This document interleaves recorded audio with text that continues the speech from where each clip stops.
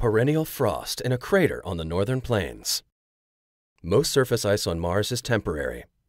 The polar layer deposits are thick stacks of permanent water ice at each pole, and the south polar residual cap may be a permanent, although dynamic, layer of carbon dioxide ice.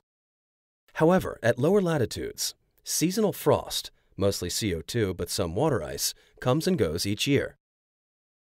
Some outliers of water ice are found near the north polar layer deposits. In many cases, these have accumulated significant thickness, as in Louth Crater. In this case, a thin layer of bright frost was visible in a high-rise image in early summer, covering part of the wall of a crater. However, the thickness was small. There is little visible effect on the topography of the crater. High-Rise monitored this location through the rest of the season and found that the frost remained all summer. So this is a perennial ice patch, although the edges shrank slightly over the summer.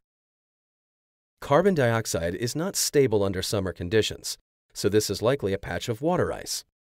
It may be that it's in the early stages of accumulation, or that the equilibrium amount of ice in a small crater relatively far from the pole is thin. A still unexplained feature of this crater is the diffused dark smudges visible on the crater floor. These resemble defrosting spots, which are visible on carbon dioxide ice in the early spring, but they occur on frost-free areas and survive throughout the summer.